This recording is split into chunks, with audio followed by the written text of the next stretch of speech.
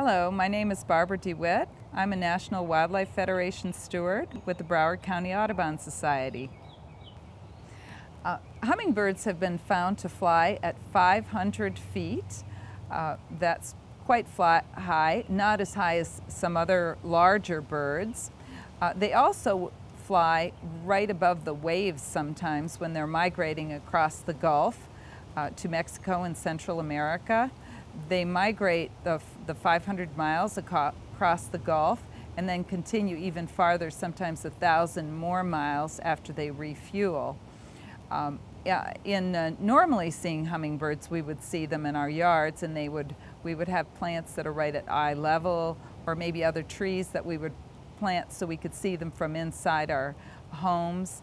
They would roost.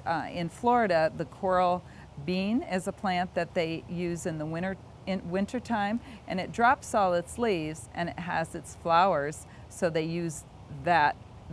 It's a deciduous, so you can see those perching on that coral bean plant.